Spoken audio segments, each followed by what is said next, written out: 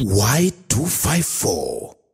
Imagine. Cancer refers to any one of a large number of diseases characterized by the development of abnormal cells that divide uncontrollably and have the ability to infiltrate and destroy normal body tissue. Cancer often has the ability to spread throughout the body. But here's a different story of one Kipruto Patrik, founder, Modeshaly Organization, who through a purchase of a pink t-shirt themed Changing the World one step at a time is able to put smiles on many cancer patients. My name is Kipruto Patrik and I'm the founder of Modeshaly Organization.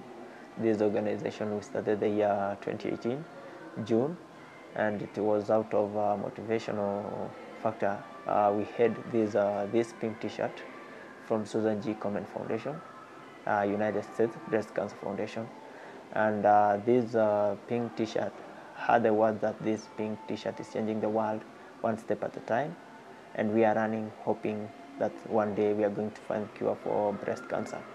So from there now, it motivated us because from there we get to know stories of many people who have been affected by cancer. And I found a friend whom we together started exchanging the ideas, and from there we came up with these ideas and started finding the logos and the logos and that we are going to use throughout the entire work of the organization. Our mandate from our slogan, Let's Maliza Cancer, we are doing anything possible to ensure that we achieve our goal. First of all, we are advocating for cancer patient equality by providing some services that they don't need maybe a lot of strength, like cancer palliative care, cancer counseling, cancer awareness. Throughout the platform, we can be our platform of Modeshaly Organization. We can be able to share the information that one or two people are going to get, like anything, any cancer. When we get something dealing with cancer, like cervical cancer, we give in the information that's going to at least assist the person. The person can get that information, read it, understand it, and at some point, we even organize a specialist through our platform to talk to those patients that have been maybe diagnosed with cancer. So that's what we mostly do.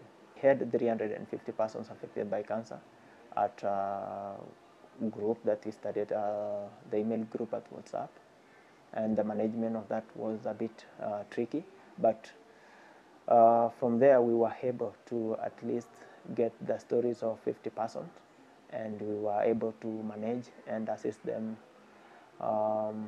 We assisted some, like 5 families. We assisted them in terms of finance. We raised the fund through this Modeshaly Organization, and they were able to at least pay a little at the hospital. The Kenya Cancer Policy 2019-2030 provides a framework to comprehensively address cancer control in Kenya through the systematic implementation of evidence-based interventions for prevention, screening, timely diagnosis, treatment, survivorship, and palliative care, financing, monitoring, and research. There is this cancer policy of the year 2023-2027.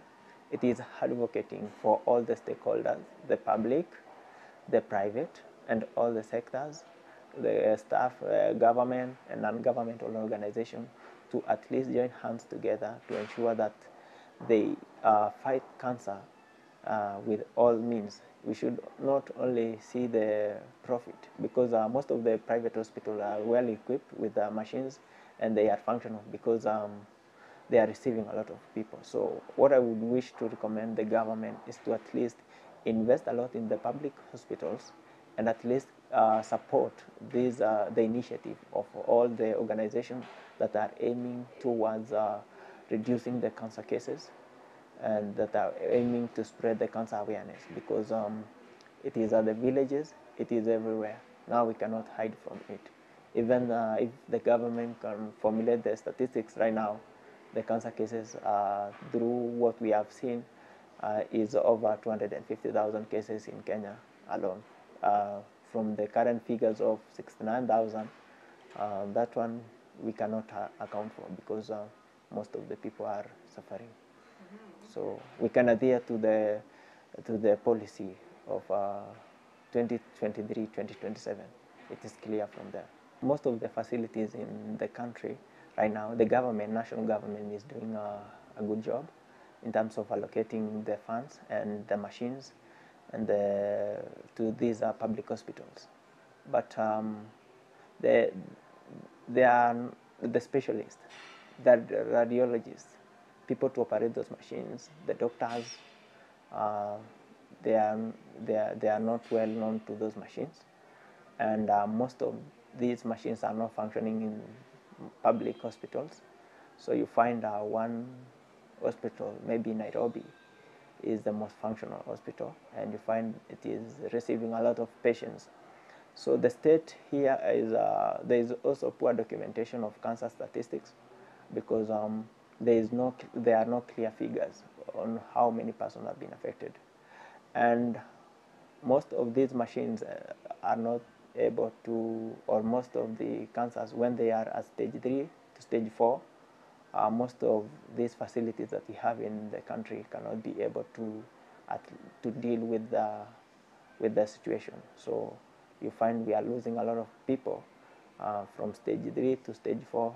The situation is difficult from what we have experienced. Even person cannot sustain the strength of the disease for quite long. It becomes difficult to them. So the situation is not good. And some of the county hospitals, some of them they are receiving power blackout, so the machines are not functional to 100% or even 60. They cannot be accorded. Even the treatment also is quite expensive. The cancer supplements, you find a patient is using this supplement like 3 or 4 bottles a week, and one bottle of the cancer supplement goes at around 2,300. It was 2,300. Now it is standing at around 2,900. So it is quite expensive. It is expensive. You find that this person is using almost 12,000 Kenya shillings per week to only buy the supplements. There is chemotherapy. There is other things. The medical bill is quite rising. It's not easy. Every day we are having a lot of calls and we are directing them. So the person that we have clearly directed them, 50 of them have been directed maybe towards talking with, because at this organization, what we normally do, we exchange the number with the doctor, they speak from there, and they give us the feedback, we follow up. We have seen recently there is this fight of illicit brews, and this alcohol is a cancer. So most of these young generation, they are getting close to that. So the work that the government is doing in terms of finishing that, I think is okay. So and I would also wish the people that make those cups, because we were doing also the marketing, we were challenging them to at least invest and put more funds in this organization, to at least come for them. We are much available. So we have the one for the Deputy President, His Excellency, and His Excellency the President also. This is a very good organization, because if we support today, we are still young, we are still youth. So if other youths saw this organization, it has just achieved, most of them will at least turn from being idle, and we can exchange ideas. Yeah, we can create jobs because we are participating in a lot of events, even the environmental events, planting the trees, that's creating jobs. Finally, here's Patrik's advice. Cancer, if caught early, it can be prevented. Cancer can be prevented. Most of the cancer cases can be prevented. Just for example, cervical cancer.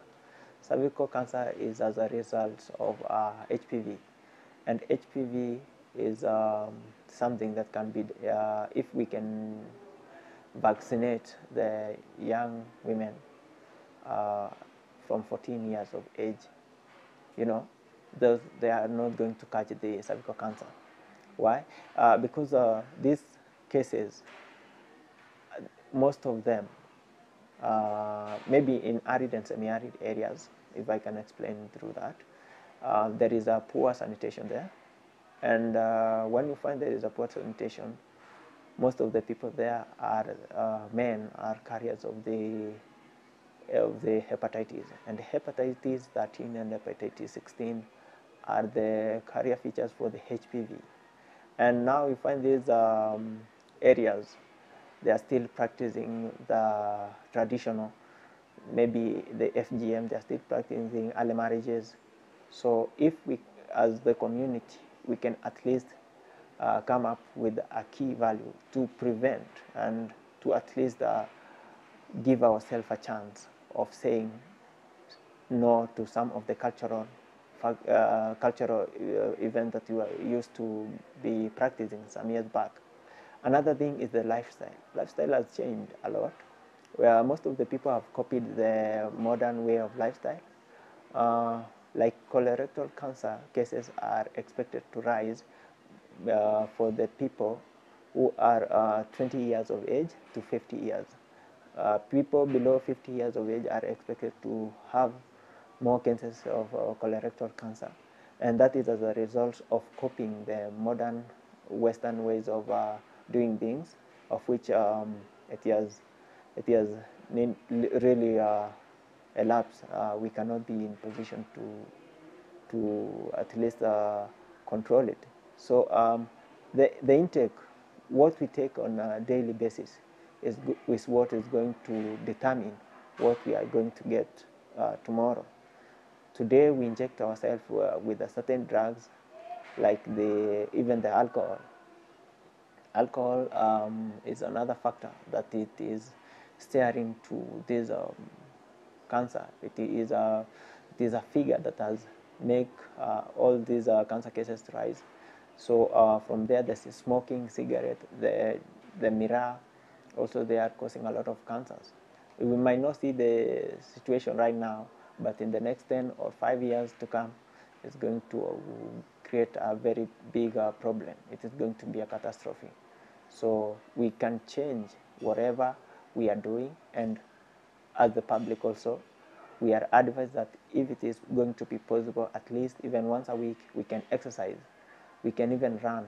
Running is the best key. When we run even 5 kilometers or even 2 kilometers, at least you sweat, you're giving yourself, you're boosting your immunity towards fighting cancer. It helps a lot.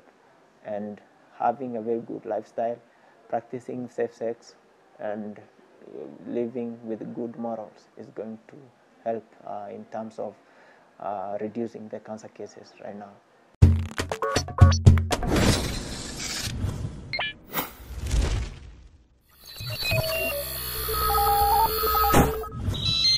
Y254. Imagine.